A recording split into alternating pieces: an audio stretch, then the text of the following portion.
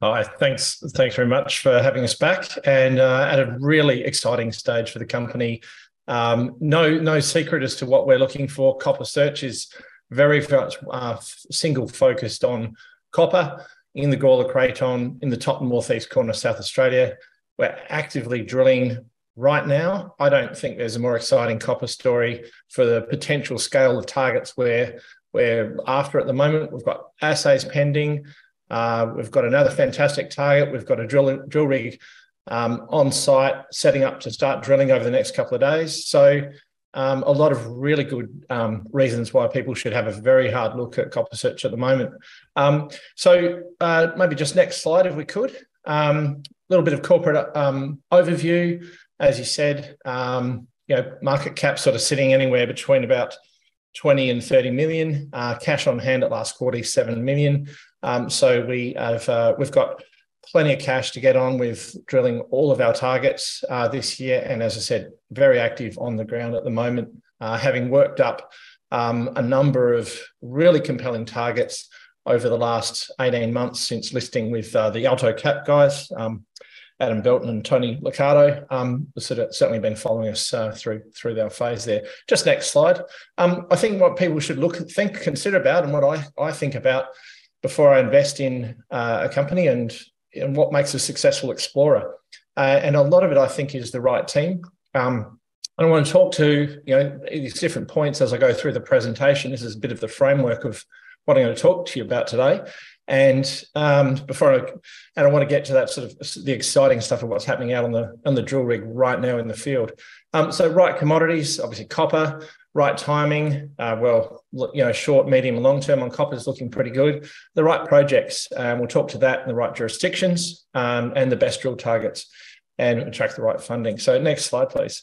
The team. So the board on the left-hand side of the page, very experienced team there. We've got one of the explorationists, Dr. Tony Belperio, who discovered Prominent Hill, a very significant IOCG iron oxide copper gold IOCG copper deposit in South Australia, which is now owned and operated by BHP. So it's near Olympic Dam. So we've got very strong technical on the left-hand side of the page.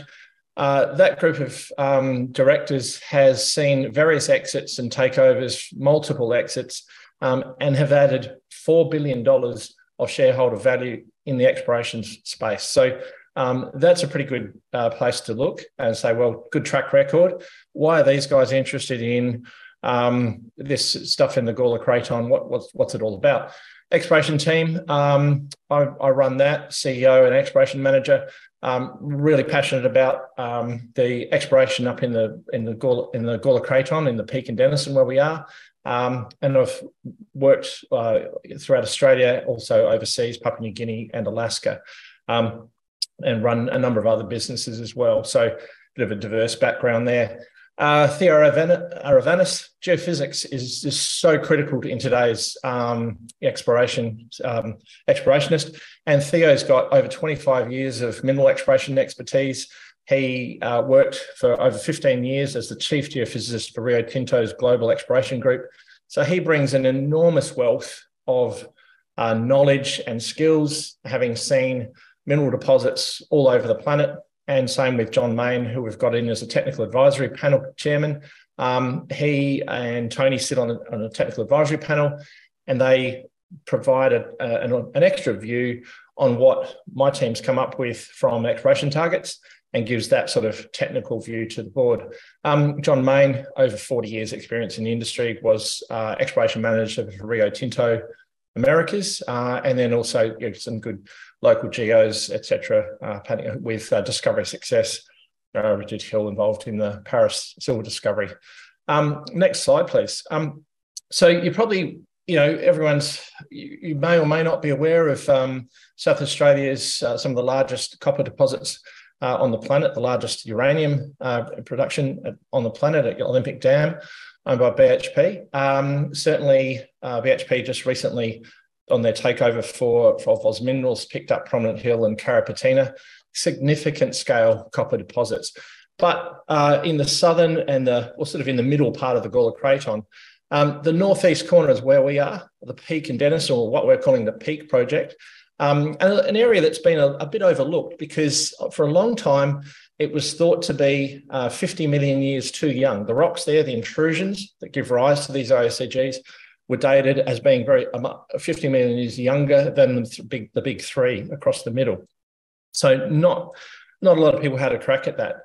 If we just go to the next slide, that all changed in 2022 when Oz Minerals funded some drilling in the Peak and Denison, and it probably actually let's go to the next one. That one's going to be pretty hard. I can't use a pointer on that, not today.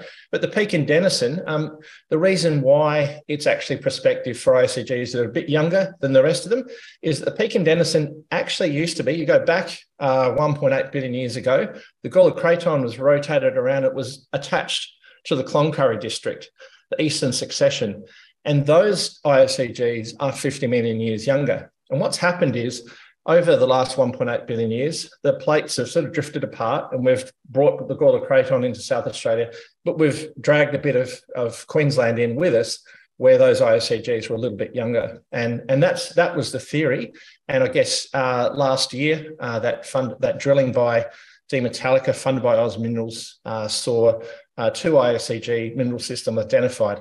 That program then just stalled with the whole Oz Minerals takeover with BHP, et cetera, and Demetallica was taken over by ASC Mines. So nothing else has been done for a little while. So let's just go to the next slide and let's have a look at our overall ground package.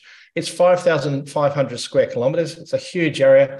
So we came in with a new exploration strategy, looking at a lithostructural analysis to narrow the focus. And we looked at these major fault zones were critical to allow that deeper fluids to be in place, or deeper intrusions to be in place, and allow fluids to come up that can give rise to those IOCG mineralisation systems. Just go to the next slide again. One of the things that we did do that was probably different is we talk about ranking our targets, and we don't talk about what's our best target. We talk about how does our target rank against other known IOCGs worldwide, and also in Cloncurry and in South Australia. So what we want to see before we're going to go and drill one of these things is that it's got the proximity to the right age structures, gravity, mag, anomalies, etc., that matches an existing deposit. So we don't want to go and just test out some mad theories. We're actually out there comparing our ground to known other deposits and saying, well, this is what ours looks like. That's a valid target. Let's go drill it. So let's go to the next slide. So we went out there and we drilled our first hole only in, in May. Now we drilled that with initially with a smallish rig, which only had the target. We drilled that to the limit of rods to 458 metres, and then we cased that off with HQ casing so that we can come back and extend that hole with a different drill string with a larger rig, which is actually up on site right now. Just started to, or we'll be collaring AC30 very over the weekend. Now, what we've got actually assays pending on this, and we wanted to do an IP survey around this whole target. It's 1,400 metres long, 800 metres wide. It's a significant gravity anomaly, 3.8 on the milligauss scale, and I'll talk to that in a moment. But it's a large potential scale prospect with one drill hole sort of into part of it, and we're doing an IP survey which is underway now, which will be finished very early next week. And then we'll decide what we want to do. We want to deepen the hole, drill further holes around that area, etc. And obviously assays pending. So that will come out very soon. Just next slide. The other things we've been doing is regional exploration to work up other drill targets. We initially had 80 geophysical targets, and we brought that back down to the top 6. And we've committed to drilling these targets on the page here, and you can see the milligauss response. Carapatina, before it was discovered, was a milligauss of 2. So anything over 2 is a strong gravity anomaly that could indicate that you've got a lot of metal in the ground, as in a very basic, most basic sense. Some of these targets are very quite shallow. We also conducted an airborne EM survey and followed up with ground EM for AC30. So that's an ISCG style target, more of a sulfur dominant rather than the O for iron oxide, iron sulfide copper gold system, another system that's sort of typical in the Cloncurry area. So we're going after large scale targets. Let's just go to the next slide. And where do they sit in the middle belt there? And along this Karari shear zone, if you can see, it runs sort of from the bottom left of the page up across the page to the top right. And the Wills prospect in there lies on the what was Demetallica's ground is now it's now Oz Minerals, BHP, AIC. It's a convoluted story of takeovers recently in the last few months. But they hit ISCG mineralisation in that hole. And so we're a long structure from that at AC23. And then at AC30, we've also got this absolutely booming EM response. And we've got a rig on site at the moment about to test that. The rig will then probably come back, may well deepen AC23 or potentially drill some other targets in that region, depending on the results of the IP survey, which should be finished this weekend. So as I said, there's a lot of action going on, and we're chasing tier 1 scale IOCG copper targets. So I'll just go to the next target, next slide. Just AC23, as I said, large EM response on that, drill rig setting up on site. And we'll just go to the last slide. Again, just the one more slide, please. No, okay. Oh, yep, that's good. This is the last one. So just to reiterate the points again, we've got a really strong geoscience team, strong, very well funded. We've got a lot more cash than our targets that we've committed to. Drill rig on site, IP crew completing over the weekend on AC23, assays pending imminently. So really exciting time for investors to take a good hard look at Copper Search. Thanks, Duncan. Great presentation. First question, I want to talk about the copper price. We all know that copper is such an important part of the component of an EV battery. The copper price hasn't been great this year. What's your view on that, and where do you see that going over the next 6 to 12 months? Well, I think the copper price is, the copper price fluctuates a little bit, but I remember I went and looked at a project in Cyprus, and it was from BC times, the Roman times, and it was a copper project, and they had a bit of gold with it. And you know what? Copper and gold don't go away. They're still there thousands of years later. It's no bubble, and it's needed no matter what. So I think that copper is, if you want to look at the month by month or day by day copper price, these types of projects, everyone knows you can create a huge amount of value out of a tier 1 copper discovery in an IOCG belt. Yeah, no, I hear you loud and clear. The question here, the company recently announced a new high priority drill target, AC30, which was identified by Geophysics Survey. You recently commented that this looks like an iron sulfide copper gold ISG system. Can you give us some color? Give us some more color on this target? Yeah, so an ISCG is probably more structurally controlled. It might be copper that's come into a shear zone and probably mineralized in a slightly different fashion. So typically doesn't have as large a gravity footprint. It's got a modest gravity anomaly on it, which is encouraging. And you probably in the Cloncurry area, you certainly get that. These can be sort of 5 to 20 million tons of contained, so there can be pretty decent size sorts of deposits. This is incredibly shallow. There's no GAB. There's no aquifers over top of it. So it's 800 meter strike extent. It's definitely worth following up with a drill hole. And it's in that fertile corridor, the Karari shear zone. So, you from Demetallica's drilling at the Wills prospect that this is a fertile zone. So if you see a conductor there of this response, you go drill it. And I think you said that you hadn't commenced drilling. What is the status? Is that the case? And when do you expect? When are you going to start drilling? And when do you expect the results to be available? Yeah, so the rig is actually literally on site now, and the guys are just setting it up and mixing up the muds today, tomorrow. So I'm hoping they'll be drilling on the weekend or Monday. So if that's that, so I would say imminently. Yeah. All right. And what other potential drilling targets has the company identified at this stage? And what survey plans do you have?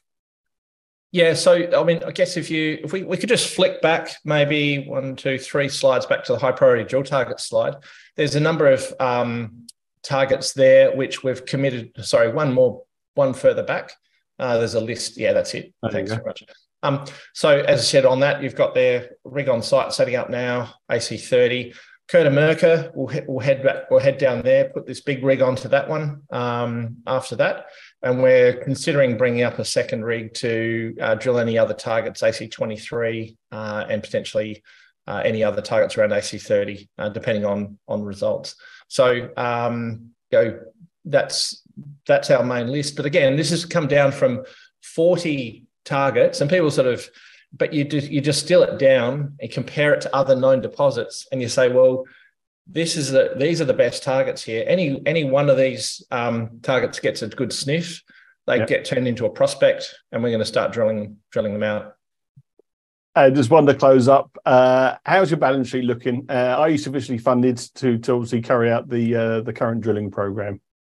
Yep. So we've got 7 million Australian dollars in the bank. I nearly said US dollars. 7 million Australian dollars in the bank. And no, we've got more money than drill targets that we are prepared to drill. So I think that's always a good place to be. And we're being methodical with the targets. So we're being confident with what we are putting the drill bit on. Look, Duncan, many thanks for your presentation today. Clearly, a lot going on, very interesting. And again, love to get you back later in the year to see how these drilling campaigns go. So have a great weekend, and thanks very much. Absolutely. Thank you.